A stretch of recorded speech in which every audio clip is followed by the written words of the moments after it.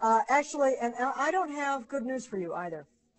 The big drop, the really big drop, the 68 by 36 one, is not sewn square.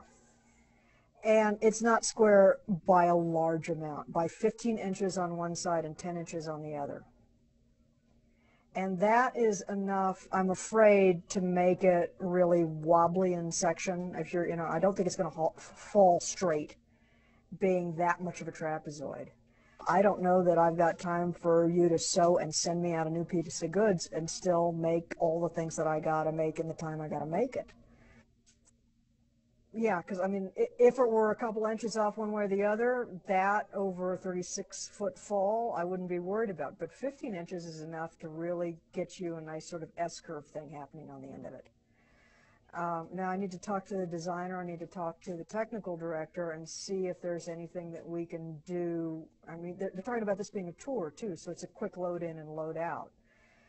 Now, my question to you, is it possible after we paint it for you to rehem that side and get me a straight 90-degree angle if we ink it in?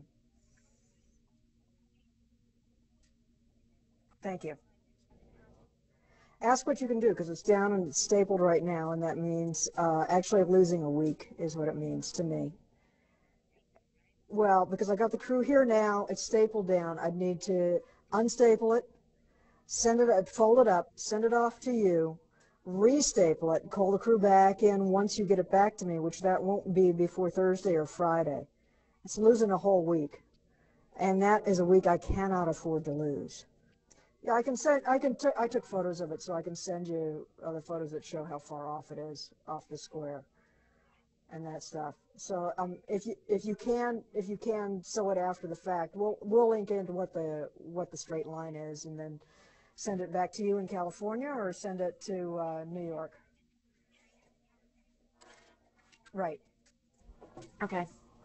What's next?